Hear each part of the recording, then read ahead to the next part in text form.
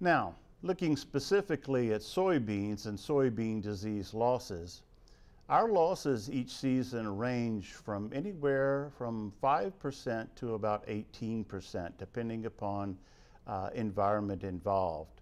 Therefore, you can see that disease is a major factor in the production of soybeans in our state. Now, let's begin with the major diseases that we have. In this particular case, we're going to start with early season and move through late season diseases. And first, we will look at the seedling blights. Now, there are several pathogens involved with seedling blights. It could be the pathogen Rhizoctonia solani, it could be a fusarium, it could be a pythium, it could be Phytophthora soji, or it could be a combination of these. That's why looking at the seedling blight complex sometimes is very difficult to determine the individual that might be involved. As far as the symptoms and occurrence are concerned, of course, when we're looking at seed and seedling problems, we're looking at the very beginning of the season. So these symptoms can occur just after planting, include any pre-emergent seed rot problems or post-emergent damping off, in other words, seedling death. If we're dealing with the fungi known as Pythium or Phytophthora species, these are usually problematic in wet soils. Keep that in mind when we deal with our disease management scheme for this particular set of problems. You can also see that there's seed death and wet rots involved with Pythium and Phytophthora. Those that are affected by Rhizoctonia usually have a dry reddish brown lesion at the base of the stems and like a drier soil, still moist but not saturated. This is an example then of a seedling blight in soybeans. In this particular case, we have a plant that is totally collapsed and is dead. Also, we have a slide here of a field image where if you look right in the middle of the slide, there's a row of plants missing, and these are because of the soybean seedling blight complex. Looking at the conditions for development, in general, when you're dealing again with Pythium species, you're looking over a wide range of soil temperatures that this particular pathogen likes. When you're looking at Phytophthora species, it's best in, again, wet soils, as we mentioned before, but like soils that are warm in temperature. The high moisture is important with both of these pathogens. When we're looking at Rhizoctonia solani, we see that it is best in temperatures that are warm, again in moist but not saturated soils, and with Fusarium, the development is more in the cool temperatures. As far as our disease management is concerned, always plant varieties that are recommended in the time and the type that are chosen for your particular location. Always plant in well-drained soils. This is especially true to prevent the spread and impact of Pythium and Phytophthora. You can use fungicide-treated seeds and always use high-quality seed. That will give you a good start in order to delay or prevent seedling blight issues. Moving next to something that occurs a little later in the season, a disease called aerial blight. It's caused by the fungus Rhizoctonia solani. It is natural in our soils. It is in all of our soils. It is soil-borne. So it's a problem that can be found anywhere in the field. As far as its symptoms and occurrence are concerned, we can see initial symptoms anytime during the season, but they're most important when they develop in plants that are in late vegetative or early reproductive growth stages. The symptoms appear as water-soaked blotches on the leaves. Eventually these will dry, and you'll find these mostly in the lower and middle part of the canopy.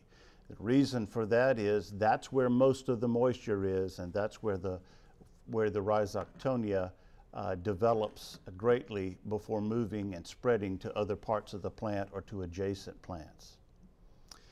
If the disease progresses not only within the canopy but moving from plant to plant, you might find that there are leaves that one lays upon another, and in between you'll find a white cottony fungal mycelial growth.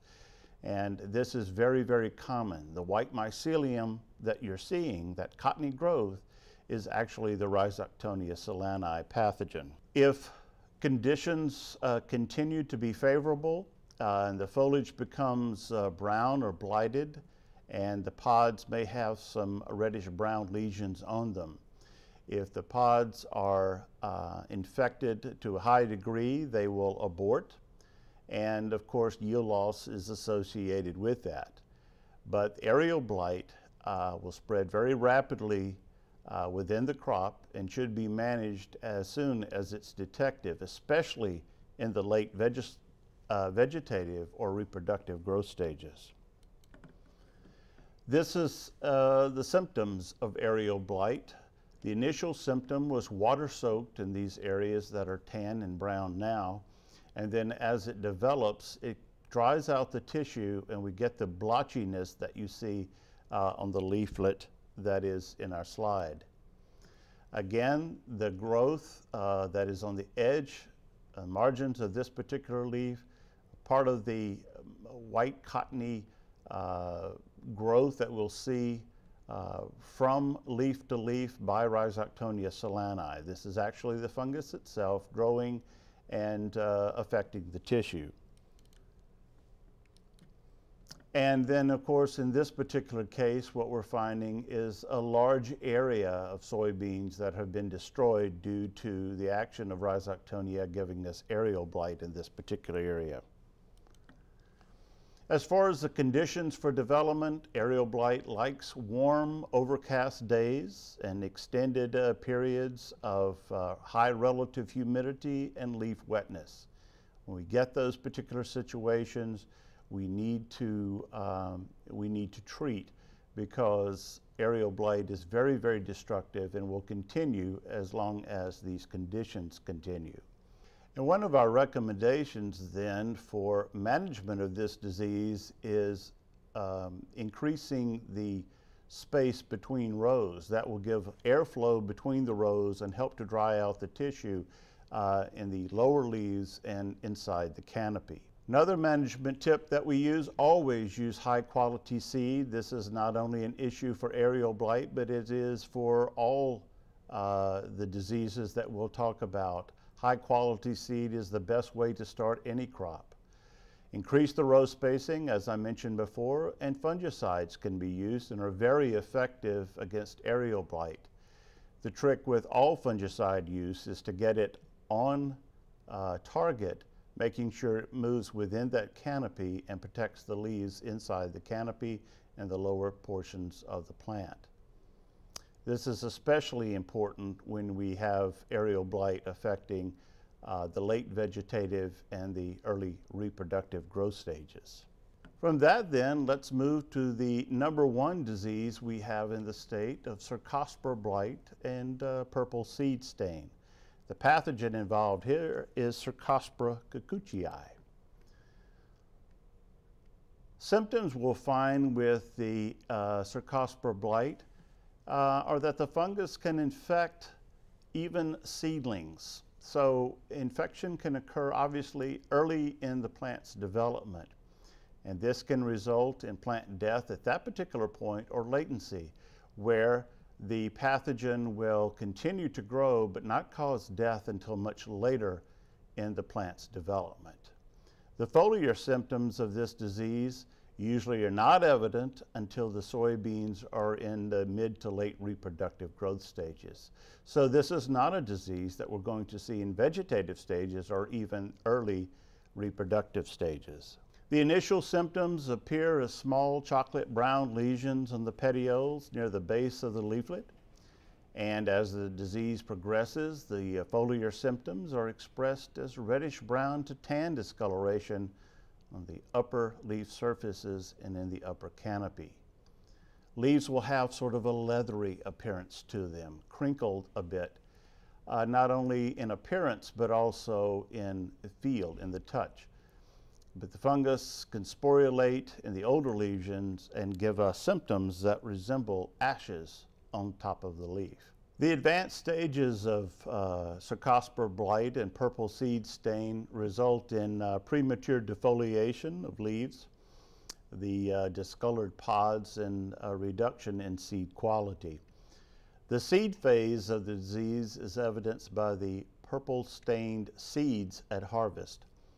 These are very important symptoms because even at the elevator, these are recognized very easily, and a reduction in price will be evident to the grower. As far as symptoms are concerned, this is the petiole symptom with the discoloration on that particular petiole, no particular lesion shape. It's just a discoloration on it. In this slide, we see the beginning of the crinkling and the initial stages of Cercospora blight on the leaf. What we're seeing here is the bronzing purple lesion just starting on both of those leaflets that you see right in the center. And then eventually with our purple seed stain, we can find this on the seeds as they develop. And this particular slide shows us the advanced symptoms of the foliage prior to defoliation, where the purpling is being replaced by the ashen gray symptom. The twisting and curling is evident. Still some of the bronzing is evident, but the leathery appearance and feel to this particular leaf is evident, and the following symptom then will be defoliation of the petiole. As far as conditions for development are concerned, seedling infection is usually restricted to those temperatures of 70 to 80 degrees Fahrenheit and extends in periods of leaf wetness that require 18 to 16 hours. The petiole and the leaf symptoms, though, that we see late in the reproductive growth stages of the plant, including defoliation, actually are favored by hot, dry conditions. And the pathogen itself may be seed-borne and survives implant debris in the soil. The fungus also survives on some weeds, so these are characteristics that we need to remember in order to manage this particular pathogen. With disease management, this is very difficult with this particular disease because there is no disease resistance.